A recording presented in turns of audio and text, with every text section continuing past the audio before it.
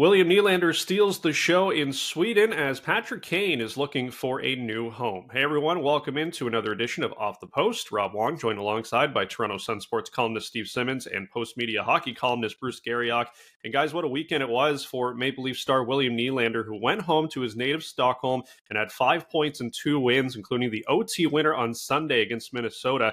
Steve, he's got 27 points on the season, which is one shy of the league leaders from Vancouver. You've seen his entire career in Toronto. Is this just some insane hot streak he's on, or is William Nylander possibly a legitimate Hart Trophy candidate right now?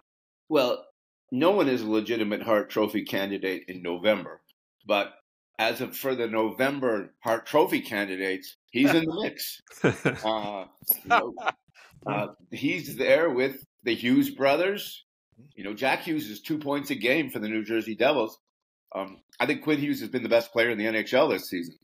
So there's those guys. Sidney Crosby's having a terrific year so far with the Penguins, and Kucherov is having a great year in Tampa. So there's sort of a growing list of guys you might consider. But the way William Nylander has played, he's never played anywhere close to this before. So this is a whole new level for him. It's a whole new belief for the coaching staff. He's going from playing 16 or so minutes in playoff games to 23 minutes now. So it shows you what they're believing in him at this point in time more than they've ever believed in him before. Well, and it's been interesting to kind of watch his rise and the way he's played this season. I think the Leafs are probably looking at it right now like, geez, maybe we should have locked this guy up, or at least tried to get him to agree to the term that Austin Matthews has got, because he's such a big part of that team. And we saw that this weekend in Sweden, guys. I mean, he just took his game to another level. That was a stage where he easily could have kind of folded, isn't the right word, but maybe not performed up to but maybe not performed up to the expectations that everybody thought they were going to see when he's playing on his home soil. And he had a flair for the dramatic.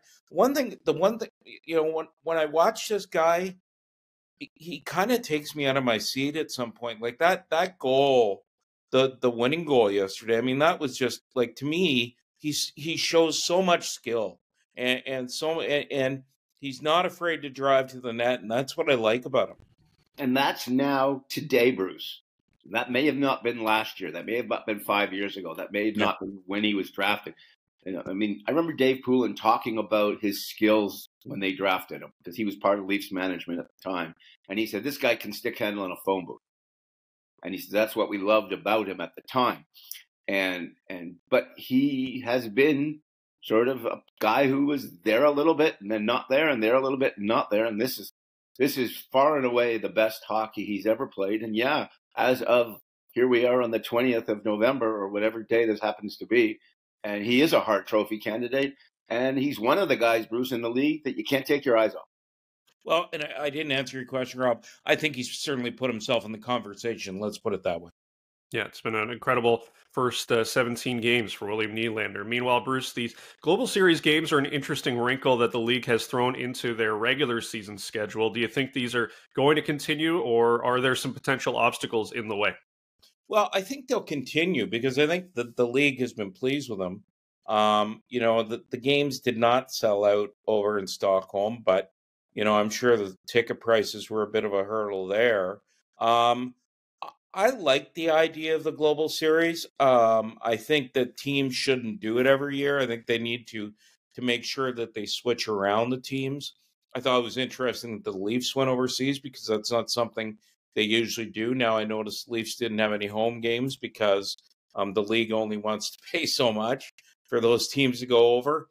One of the things I would have liked to have seen, though, is, TSN did 3 of those games. I would have liked to have seen Sportsnet or someone negotiate with Sportsnet to lift the blackouts, so that, it's one thing that if you're going to grow the game internationally, don't forget about where your bread and butter is, and that's in Canada. And I know a lot of people across Canada would have liked to have seen those games, and even the last game, Steve, was not a national. The last game in the Leaf game was not a national game either. It was done by Sportsnet. Well, there are things the NHL does that drives me crazy. One of them is they play games the night the Hockey Hall of Fame inducts its people. I hate that as well. Never play. If you're gonna have a Hall of Fame night, don't do it when there's games going on. 100%. If you're going to have a European series, have them so everybody can watch the games. You don't black them out. You don't put them on one network when the other network can't show them. And what you don't do is, if you're the rights holder for the National Hockey League, you're the guy paying all that money to have these rights, is you don't keep your broadcasters in studio in Toronto while the game is being played in Stockholm. Like, that's mind-boggling to me. Like, spend that extra 7 cents and send your people, along the trip. Make it work. Make these national games, make them matter. If you're going to do this internationally, how about nationally at the same time? Finally, Steve, Patrick Kane is looking for a new team. It's been reported as many as 8 teams are on his radar, including the Sabres, the Panthers, Stars, Red Wings, and possibly even the Maple Leafs. Do any of these teams, do you think, make sense, or is there another one in your mind that's a fit for the future Hall of Fame? Well, you're talking about Patrick Kane, so probably every team makes sense.